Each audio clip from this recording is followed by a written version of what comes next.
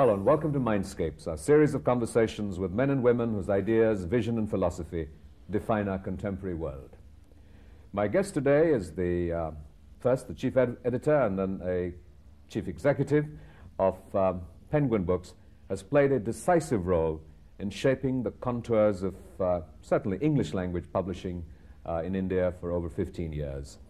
More recently, he's sort of jumped to the other side of the fence with a novel of his own, which is already making ripples. There are plenty of rumors around about its huge successes, the huge advances that he has been paid, and I'm delighted to welcome David Davidar. David, how large is the advance that you're being paid? The one thing that I don't think anyone is ever going to hear, but I say to myself, my retirement package is locked in. So it is, I mean, I think more than the advance, I think what has really enthused me has been the reception of publishers around the world, really, in a book which I wrote very much for India. You know, it was a book about, and not only just India, things that really grabbed me about my own sort of upbringing, the places of my heart, if you like, you know, boyhood, places that I sort of thought nobody would be interested in. I wrote that book for myself first, which is why it's success.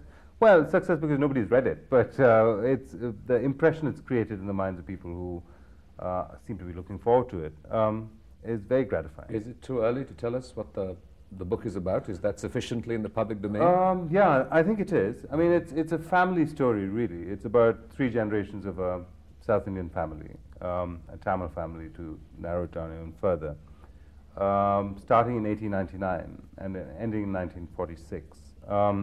Which to me is a fascinating period of Indian history, especially in the South, because everyone knows about the great struggles in the North, you know, and Gandhiji and partition and Jinnah and all of those things, you know, Jallianwala Bagh. But what was happening in the South in that period? It just seemed quiet, nothing was going on, you know, the Madras presidency was quiet.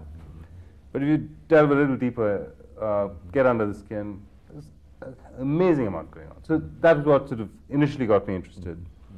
Plus, you know, some elements of your own sort of, you know, family, I mean, what they were doing, and family histories and so on. So it's just a sort of, you know, saga. You mentioned this aspect of underneath the skin. You know, a narrative has a story, and any book to work, like any film or any piece of narrative, is the unfolding of the story.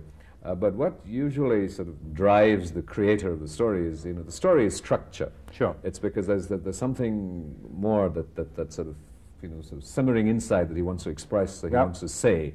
So what is it that the book or your effort in articulating is saying? Well, you know, I mean, when you look at all of us, you know, urban, middle-class people who've had a certain kind of education, a certain kind of aspirations, whatever, you think about it, there seems to be a kind of sameness about this class, you know.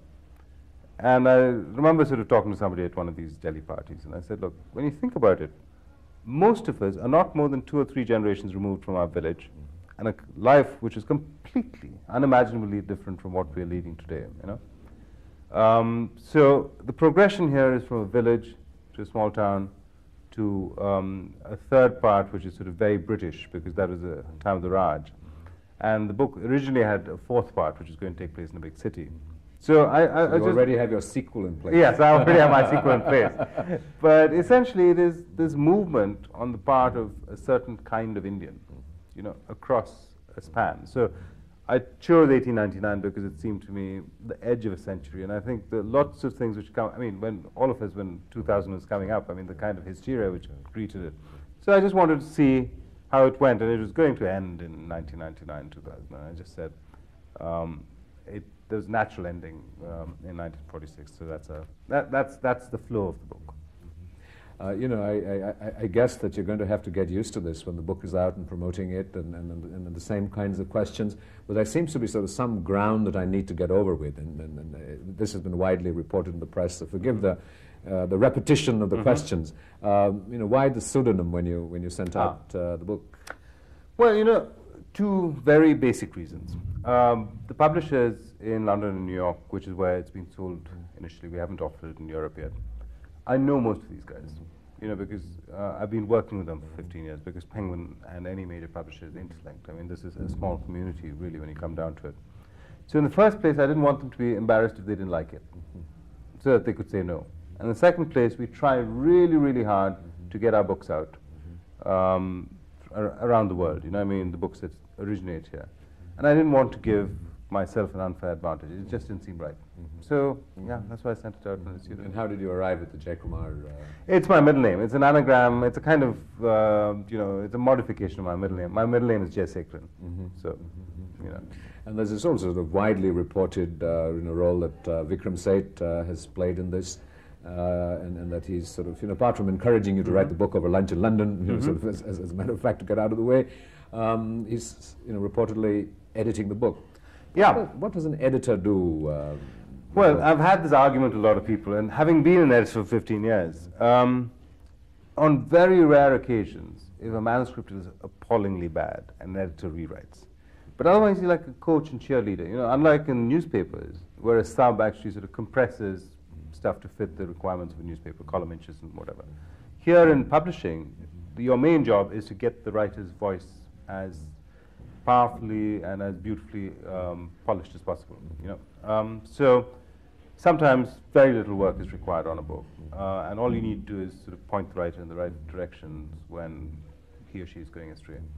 And this is what an editor does. This is what Vikram did. I mean, I sent him the first 200 pages, and I said to him, look, if this does not work for you, I'm just going to put it away. I don't need to write a book at this point in my life. I'm doing a lot of other things. So he encouraged me to continue.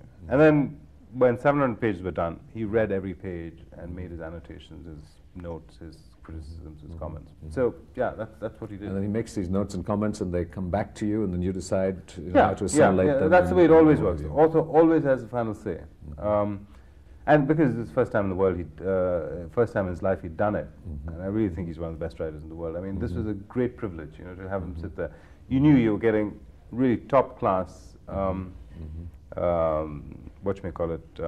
advice, because think about it, a commentator who's been a cricketer, when he's describing somebody who's sort of doing something with a bat or a ball, I mean, there's that much more, legitimacy, if you like, to what he's saying. So Vikram knew how it worked. So, what sort of encouraged you to write a book? Were you emboldened by the quality of work that you saw around you and felt, well, you could do as well, if not better? Was it just the need for catharsis, self-expression? Was it a bit of vanity? What kind of things? Well, I mean, a bit of all that. But finally, I think you write because you have to. The minute you start thinking, yeah, I'm going to get published here, there, I'm going to get this sort of review, I'm going to get that kind of money, I'm going to get this kind of fame, forget it. It's easier with nonfiction because you have the end in sight. Fiction is a very dangerous tightrope. I mean, it's a kind of urgent need, I suppose. I mean, we all have that when we're about 17 or 18 or 19. Unfortunately, most people don't get published at that age. Well, you wrote a book. Yeah, I wrote a book and threw it away, which was the best thing that I could have done. Because these books are usually self-indulgent, they are sort of filled with a kind of desperation, which is not unique. Angst at that age, your circumstance might be slightly different, but I mean, they can get very boring, so, and they, as I say, they just go on for too long. It doesn't take a lot of courage to throw away something that you spend so much time. I think a lot of people throw it away. I mean, if you have any sense whatsoever, you sort of keep it, show it to your grandchildren if you like, but otherwise, just don't get it published, unless you're a genius. And that's a very overrated word. There's too few geniuses around these days.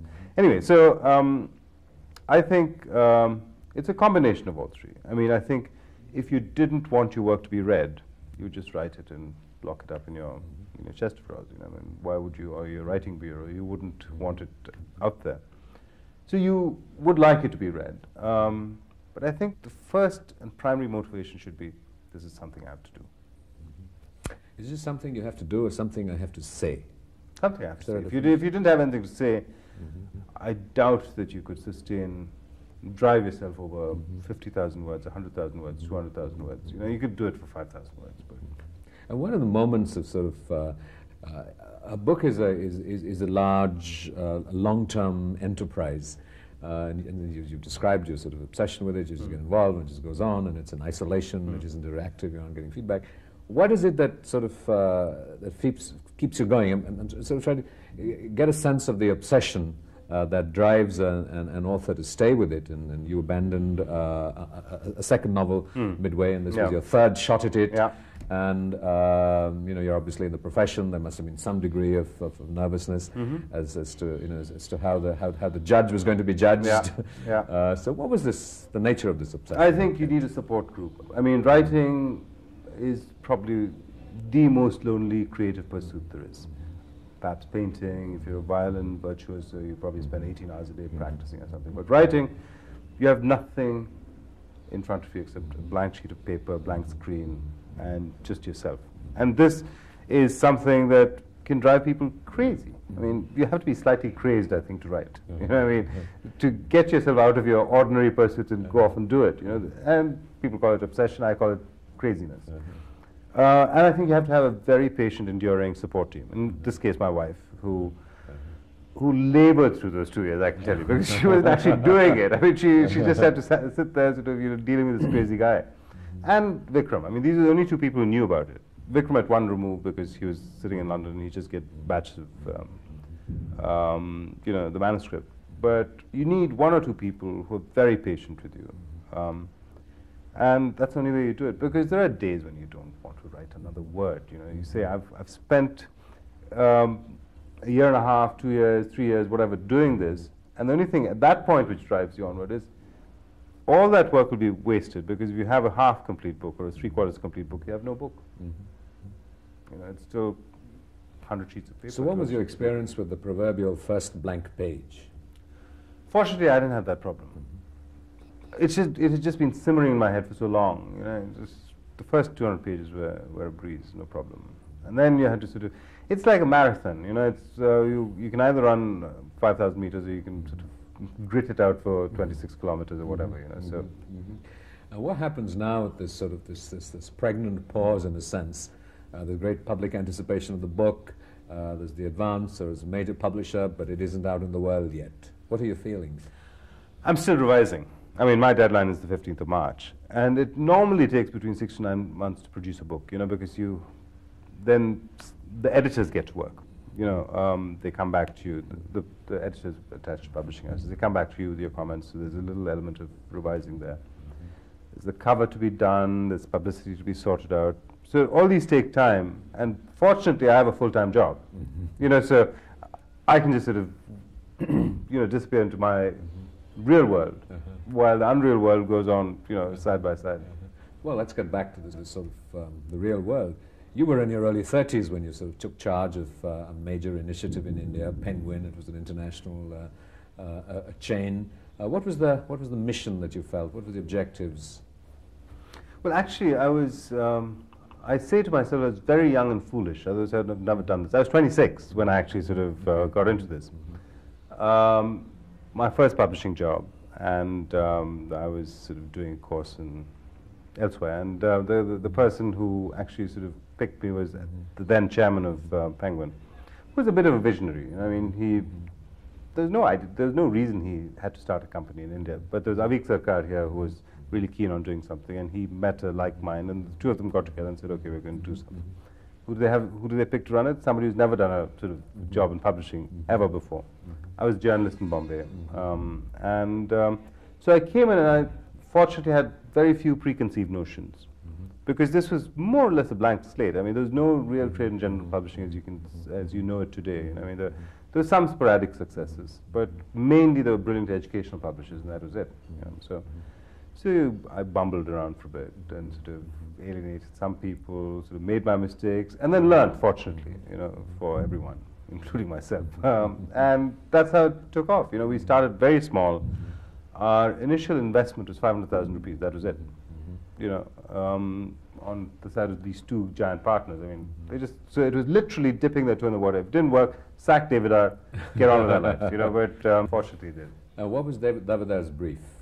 Just make it a success commercially? To create a list of the best Indian writing, both for India and the world. And that was it. That's all I had. And the option was between working for Newsweek magazine in New York. I mean, I had a kind of job, a feeler from there, or coming and doing this. And that's why I said it's great to be very young, very naive, and very foolish. because you then sort of say, okay, I'll go and slay dragons rather than sit at a desk and sort of work in a secure job. Well, one has a sort of a romantic image of a publisher with a huge mission beyond making a success of a brand for its own sake. Working and identifying new talent and cultivating writers and creating new movements in literature and what have you. To what degree have you felt fulfilled in those terms, beyond making success of Penguin as a brand and obviously with large turnovers, which I'm sure have satisfied and delighted the people who put in those 5 lakhs to staff? Right. Well, there is a fair amount of exhilaration, but also immense frustration, because, we're often the creatures of our environment, and the Indian publishing and retail environment isn't in an ideal state, which isn't the case anywhere in the world, I guess. I mean, everyone always feels less than sort of happy with these sort of things. But I believe that what we're doing today will pay very rich dividends, say 15, 20 years from now, when India will be the 3rd largest publishing and English language environment in the world. The middle class, the people who use English as a first language, no matter what your mother tongues are. I mean, that will reach critical mass, I think, 15 years down the line. So 1 generation more. So what we're doing here is we're building the foundations, and we're very happy with the way things have worked. I mean, today, if we can sell 10,000 copies of a book, 10 years ago you could sell only 1,000 copies of a book. So in that way, the market is we've actually helped to be one of the key drivers of the market in our little narrow segment of publishing. What do I feel beyond the fact of just making a brand work in this country?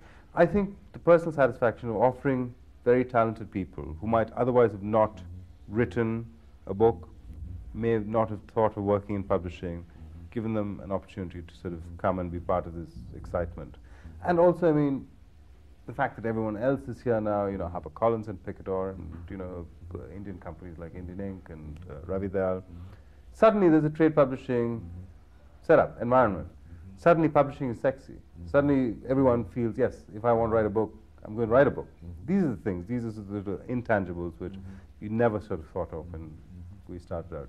Apart from the David Davidars and the Vikram Seths and the Amitabh Ghosh's and the big names in writing, how far down the road do you think before sort of your average Indian writer who gets published by Penguin can make a living from writing? It's a very good question, because I mean, globally, it's only the top 1%, probably even less, who make a living exclusively from their writing. Fortunately, in other countries, there are grants and aid. You can go off and be a writer in residence. Some government will give you a grant to go and write a book, or you teach part-time. Which is why, I mean, I think it is, I think, almost a prerequisite that you must feel compelled to write, unless you are someone who writes for a movie studio or does work for an NGO or something. But that is not what we're talking about. I mean, you say you want to write a novel or a biography or a book that is being drawn from within yourself. I think it's fatal to think, okay, I'm going to get all these goodies at the end of it. One can't afford to think of the goodies. One has to do the work first. And so I think we already have a stage where the top 1% can make a living from their writing. But I suspect while the audience will get bigger, the money will get much better, domestic money, compared to, say, what you could make as, I don't know, a working professional in TV, journalism, advertising, publishing. It probably will be a long, long time before that 1% becomes 5% or 10%. What kind of criteria do you use when a book or an author comes to you? Over the years you have evolved your publishing agenda as being extremely wide. Not just fiction. You're looking at all kinds of books. Yeah. What kind of things do you look for beyond the fact that the book will sell? Well, it's curious. I mean, this is the most objective business. Well, I mean, all the creative businesses are subjective. The music industry, television, everything. From the progenitor, if you like, the person who does the work, which is a very subjective business, to the first assessor, who's a publisher, very subjective, to the reviewer, to the reader, to the buyer. All of these are subjective assessments. So there is no one norm. But I think someone described it as the difference between a good book and a good bad book. To explain, we who read a lot, tend to look at. You can subdivide it into literary and commercial books. Books that work in the market, and books that occupy the high moral ground, if you like, the high ground. And you can have a very poor literary novel, which would be rejected out of hand. All these first novels, written at age 19, which are more pretentious than good. So, but in the eyes of a readership, to write a literary novel is probably a little bit more worthy than write an outright sort of romantic novel or a thriller. No matter that everyone would like to write a book which sells 1 million copies. But it's damn tough to write a commercial novel as well. So I think a book needs to be good in every genre. You can't apply one yardstick across every kind of discipline. Thriller writers write to a certain kind of book. A spiritual writer will write a certain kind of book. A romantic writer will write a certain kind of book. So you need to be omnivorous. As a publisher, you need to have read everything. You need to like everything, and you need to sort of measure each book by a different criterion. What kind of freedoms do you have? As someone who reads a lot, as a discriminating judge of good material, and you just mentioned the literary novel that may not sell. Would you publish a literary novel that may not sell because it's going to? Yes, I would. I would, but I wouldn't pack my list with literary novels which didn't sell, because then we'd go out of business. I think we try and achieve a balance. There are very few taboos, because I think Penguin is a very, very firm believer in free speech, right across the board. I was at a conference last year where someone said the Chinese government, for example, brought pressure to bear on the then chairman, and they were looking for some licenses. They said, but if you publish this book, it's going to be jeopardized. So he phoned the chief executive, Pearson, and said, what do I do? So she said, where's the problem? You publish the book. So there are certain things that, there are no taboos, except things that in our wisdom we believe are anathema to us. For example, sectarian books that foment sectarianism, extreme right-wing books, absolutely not. Books that of perversion, maybe not. If a murderer wrote a book and asked us to publish it, an autobiography, would we publish it? I don't know. What about just bad taste? Bad taste is so subjective again. Some of your publications have been sort of. We shan't take names, but. I think bad. I don't think we'd sit in judgment on that. Taste, aesthetic taste is, so fluid. Dickens was a commercial pop writer. He's still read 100 years from now. I think things like that one doesn't sit in judgment on, but things that, from our point of view, or from Penguin's point of view, because we're talking about one publishing firm, some other publishing firm might feel differently, but there's certain things that we simply won't do. All the rest is fair game. So how do you sort of, a year later or 2 years later, do you sort of evaluate books as successes by sales, by reviews, by, well, we thought it was a great book, and we think it's a great book, but the critics haven't noticed it, and they're not very sort of wise, and the market hasn't noticed it, and maybe they will yet. How do you look at a... Sadly, in an ideal world, you keep a book in print forever because you believe in its worth. But there are sales cycles, a book slips through it, we haven't got enough hype going around it, we haven't sort of got enough copies into the bookshops, the books haven't sold through. At some point, the book goes off the list. It's tragic because there's so much investment, there's so many hopes, everything's sort of pinned on this. But that's the name of the game. Do you have a percentage of how many books you're able to sort of you feel have been successes? Yeah, I think you pretty much can't afford to have more than 10% of your list failing. So, for example, today we publish 125 new books a year, which means about 10 books can do less than what we hoped they would. And if you are a good publisher, I believe, you will know why those 10 books haven't worked. Some of them you're publishing for the prestige of publishing them. Some of them you're publishing because it's your way of giving back. You're a successful business. You want to publish these books because you believe that if there are 200 readers for the book, they must read it. But yeah, 10%. So it sort of seems almost an idyllic situation to be a successful publisher who's who's got another successful publisher to publish his book. You're still, what, 42 years old? Yeah. What do you look forward to next? What do I look forward to next? I think there's so much that can be done with Penguin. You know, I mean, and as I say, we're constrained by things like the size of the market, the size of the number of people who use English as the first language. And there is a peculiar excitement to working in an industry where every single product is different. Mm-hmm. You know, every book is different. Mm-hmm. You know, you can be taken to sort of highs by mm-hmm. people who, you know, whose minds are different from yours in the sense that their obsessions are different. Mm-hmm. But they're working at the highest pitch of their powers. And these are very smart, bright people. Mm-hmm. So it's wonderful to be in that. So hopefully I'll be able to sort of, you know, maybe I'll write another book. I have no idea. But well, there's a sequel waiting, David. Yeah.